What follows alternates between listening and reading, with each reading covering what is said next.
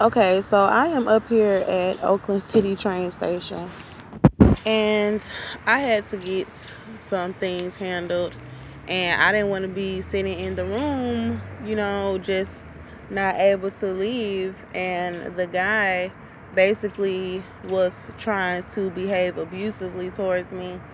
Um, Basically, he was trying to like leave me at the room, like, oh, it's cool, like, yeah, I got this room for you. I'm going to go do this. I'm going to go hang out there. And I feel it's important to tell what's going on, because when people are just hateful, then you have to kind of just give a little details about your life, because they'll try to do the most evil stuff to you that you can even imagine, and they'll do it on a daily basis if you allow them. So we had an agreement, and I had minimum contact with him, because I felt like if he left and he said he was going somewhere and he'll be back, then he'll be back when he come back. So I didn't really call him too much once I realized that he didn't come back when he said he would. But that was the note that he left me in the room, and he even kissed me on my cheek and then left out smiling and lying. And so I knew his feelings was hurt, because he snatched up his clothes and said he was leaving. And then when I asked him, about it, like, why you leaving the way you leaving, and he was like, oh, I'll be back and everything like that. So we even talked on the phone, and he said that he was coming back. So at that point, I figured, oh, he want to play games because of the sex, because I wasn't allowing him to do what he wanted to do. And I knew that's what it was. And so I didn't want to get into that, because it's my body, and I don't want that. And it is what it is. You can't fault me for that. And so everybody is different. I'm not one of those women who want to be just pounded on and things like that. I'm just not into that. If it doesn't do that for me, it just doesn't do that for me. So I definitely did not want to continue doing it until we reach some sort of understanding about what I will not allow. And it to me, it's just common sense. It's just common sense. And so let me just get back to the topic. Basically, he just kept like calling me, and he called me. I'm like, okay, I can't go anywhere, but I'm in the room already pretty much. I could just go to the store next door if I need to go to the store and get something and come right back, but I will leave the door cracked. And that was the first night that he didn't come back. So at that point, I was like, that's a bit of an issue, but I'll just ask him when he comes back if he'll go ahead and get the key, because he said he was going to get one already.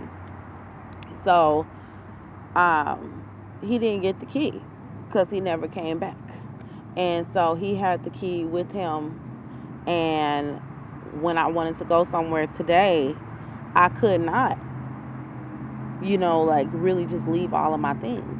So to me, that's like a very good plot. Like, you have to really, that's like in the Bible, I told you, it said they laid a crafty net.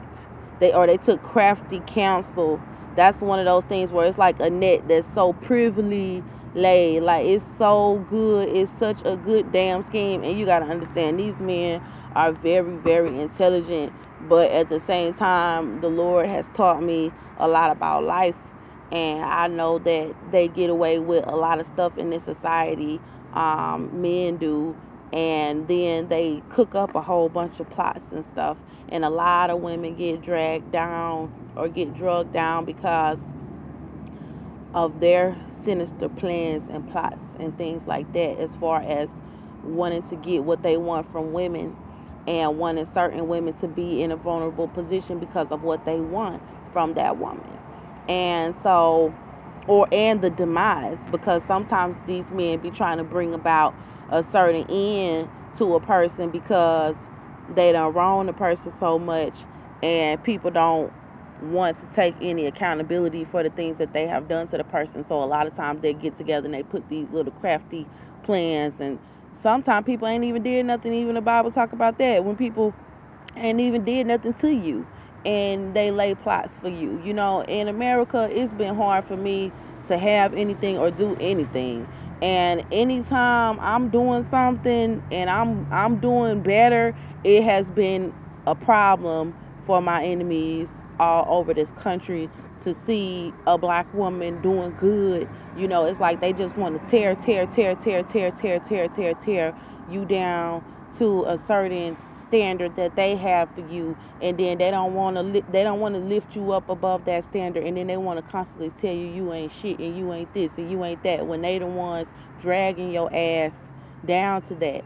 And if you choose not to allow them to beat you down to be who they want you to be, how they want you to be, which is really toe up to the flow up, then what they do is they don't want nothing to do with you. And I call that hating, you know. And I get a lot of that bullshit because I don't have to settle to carry myself a certain way just because I'm an African American woman, and they doing little slick stuff to try to have me out. But let me just say the part about the room, that is very sinister, because, you know, if I had the money, I could pay for my own room.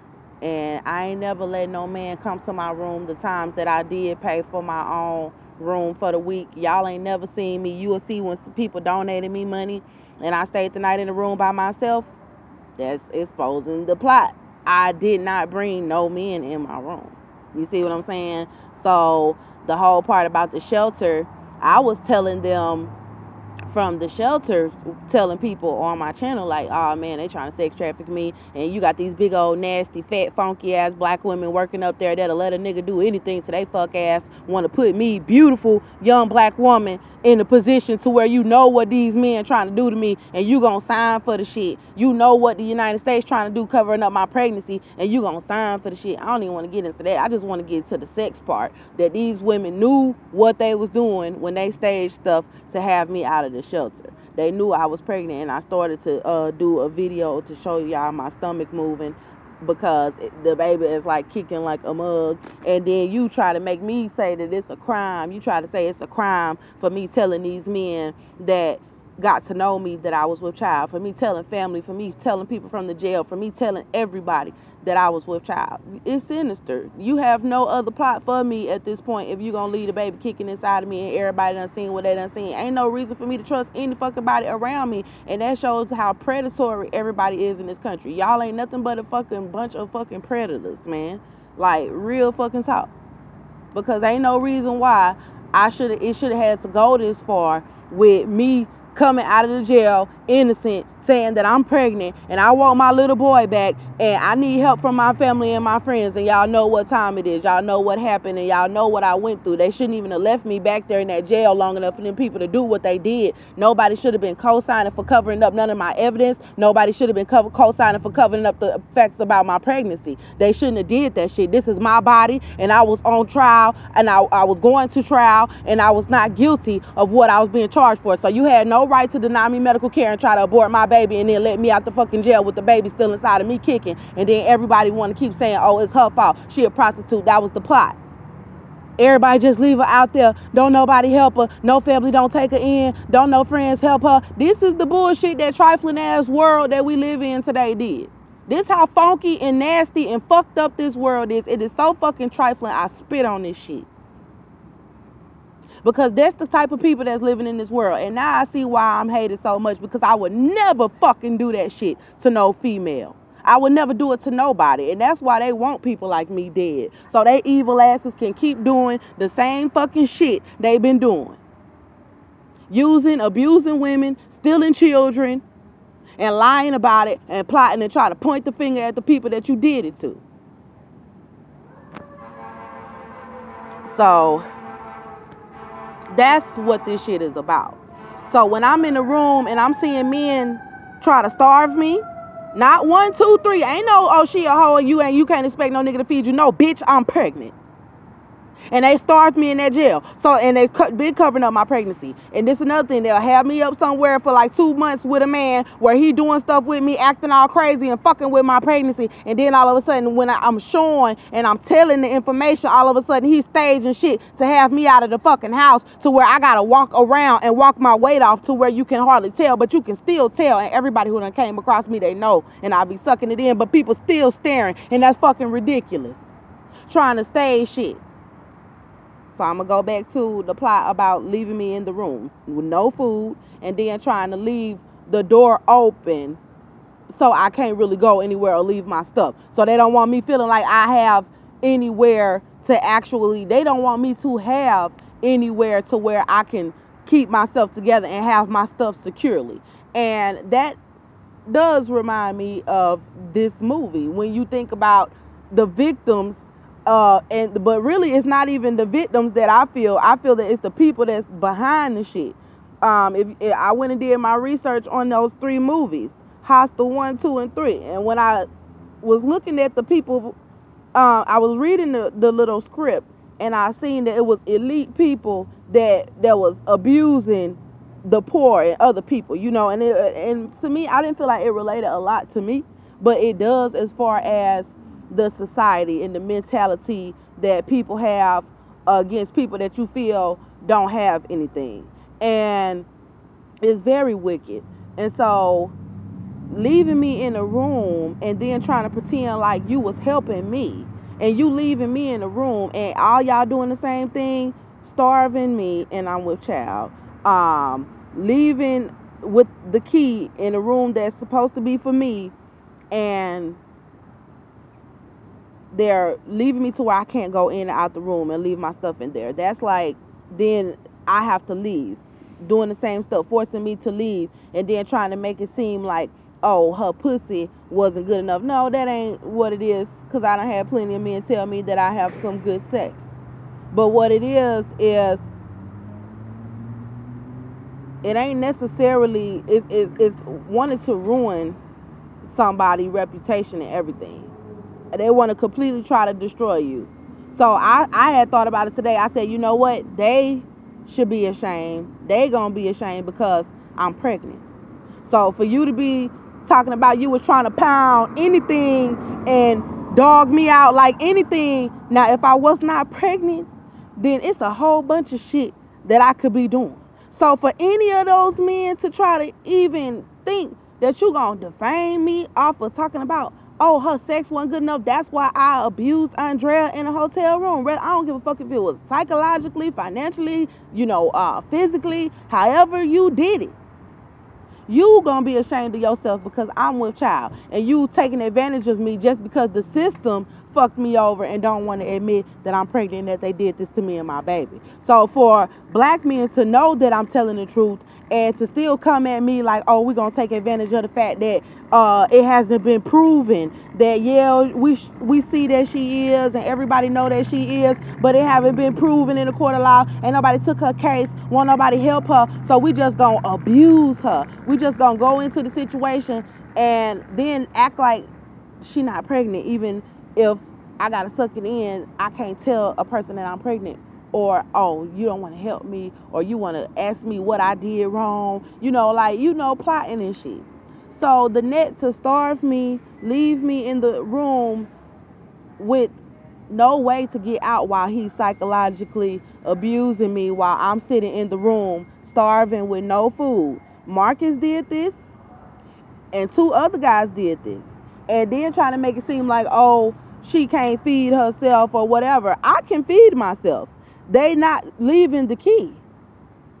So even still with me going somewhere to go get some food for myself, I don't have a way to go and get the food and be able to come back. And then my stuff is in the room. And it ain't no, oh, she just living out them niggas mad, they got a right. No. If you meet a woman and you see her outside and you say, oh, I'm going to pay for you a room for a week, then that's what you do. And anything that go further than that, if you abuse me, I got a right to report the shit. And people can get mad all they want. Stop fucking abusing me. I don't give a fuck what kind of abuse it is. Because abuse is abuse, period. And then don't want to be reported. So they starved me in these motel rooms, and I'm pregnant, and I've been trying to prove my case where I've been at, and people been trying to starve me at all of their houses ever since. I mean, they was eating my food trying to starve me. They was putting stuff in my food. These people have done all kind of shit, but the main thing I want to stay calm about is that yes, they tried to slick starve me, but I found ways to get me some food. But I peeped that shit. Then they tried to leave me in the room and deceive me and try to have me in the room fucking all up on me, and I need a place to stay. So the shelters was trying to make it seem like that my pregnancy, basically I'm pregnant. I can't just get up and go work and do things that a lot of other women can do. You know what I'm saying? And then they're stealing my identification, or my identification keeps going missing around these people. My identification is not going missing when I'm by myself. My identification ain't nothing going missing when I'm by myself. So they can't try that bullshit saying, oh, she can't even keep her own ID. No, I kept my motherfucking ID all the way from Texas. I'm the one who ordered it all the way back here. And I kept my motherfucking ID from the jail all the way to when I was at LaMarcus Sanders in them house, and it went missing there. So it's when I'm getting around these shiesty ass niggas, and I don't want to be around them. But the state is leaving me outside, and my family and friends is leaving me outside, and they know that I'm with child, and that's setting me up. That's why I say I don't fuck with none of them. And ain't no owe you shit, or they don't owe you shit. That's right. You say that shit. You don't owe me shit. Y'all don't owe me shit. That's what I want to hear. Because I want you to say that shit so they know the type of shiesty ass bitches and niggas that stab me in the fucking back that call themselves my family and friends, right? You don't owe me shit, right? Because you the same motherfucker that'll stab me in my back for no reason. You the same jealous ass motherfucker that want to see me not make it, period. Tell the truth about all the plots that you did to try to keep me outside and keep me from my baby and getting medical care. Now we talking. And should nobody been trying to fuck on me like that, I'm pregnant. And see, when they're not telling the truth about my pregnancy, that means that people can try to come and get on top of me. They was trying to get all up on top of me. And I told them niggas, no, you ain't getting on top of me. Because I already don't want to be fucking with them. It ain't no agreement. They ain't pay me to have sex with them. And I'm going to clear that shit up too. Because I said they were trying to sex traffic me, and the niggas been trying to be slick about it. And God showed me from the jail. He was like, when they was back there trying to cover up the evidence, they had black men, Freemasons, trying to help them cover up the evidence about my pregnancy and my case while they had me in the back of the Montgomery County jail. Racist ass fucking county. And that's what black men did. They showed me that deep behind the scene, they worship white people, don't give a fuck about none of us. So these alliances that they have been talking about unity and shit, that shit don't have nothing to do with people like me. We're not a part of it. It don't matter to us. We not unified with these people. We're not one with them. They're talking about their united front with each other, and they're willing to cover up whatever it is and do whatever it is so they can have whatever it is in this society that they want to have. So let me just go into details, because it's a little more the police officer or whatever sitting over here, and I don't really give a fuck because I'm not bothering nobody, but I hate the bullshit. So anyway, what was I saying, y'all? Because that shit just threw me out. He was over there cutting on his lights and stuff, and I'm like, look, stay your ass over there across in the fucking parking lot. But yes, they have these alliances, and black men had me in the back of the Montgomery County jail, knowing that I was back there, and they knew the evidence to my case, and they was back there. They was trying to do witchcraft on me, trying to threaten me for these white people or whatever about the altercation that happened between me and Austin. And God showed me that's a female, and she's pregnant. He ain't have no business putting his hands on Andrea, trying to attack Andrea, period, for all these black men to be trying to come out the fucking woodwork, talking about you trying to kill Andrea because she heard a white man, and then talking about these black women over here trying to punch Andrea in her stomach and shit because she heard a white man that was hurting her and she's pregnant. This is a shame on this country. So that's why motherfuckers want to keep plotting on me and trying to have me all fucked up. Because the one thing about this country is they so built on lies. Everybody is about image. And that's what I found out about the media, and why certain news people was telling me in the spirit. They was like, Andrea, we can't cover yours. They was basically showing me they not allowed to cover my story. That they know that I'm pregnant, and that they know what's being done to me, and that they know that it goes too far back. I've been released from this jail for about 2 years now. This is very serious. You know, and when you did this to a person, and then you caused me to be so traumatized to have to go from place to place, and you still doing it, and y'all still doing it, and you still trying to set me up to make it look like it was something that I could have did to help myself, I was pregnant, released from a jail, and I was tortured by the United States in the back of the fucking jail, starved. Told them that I was pregnant and that I needed more food. And they lied and was like, oh, no, you're not. And my body started to eat itself. And I was skin and bones with a little baby bump. And everybody knew. And that's how they kept me. And when I came out of the jail, I was skin and bones and pregnant with a baby inside of me, having been held past the labor mark, having went into labor, and having had people medically fucking with my body while I was in the cell waiting for a trial. And they drugged me, they spiked me in my drink, they did all kind of stuff to me that somebody needs to sit down and discuss with me about what they did, because I hate to see this fake ass media with everybody out there making up stories. That's why they had to go and focus on people that got killed and killing people so much, because they don't want people to really zone in and be like, hold the fuck up. Y'all did this shit to this lady. Y'all starved this fucking lady. This lady is pregnant. Y'all sat over there sex trafficked this lady. Her own family and friends turned her away on purpose, knowing that she was pregnant in that jail, bro.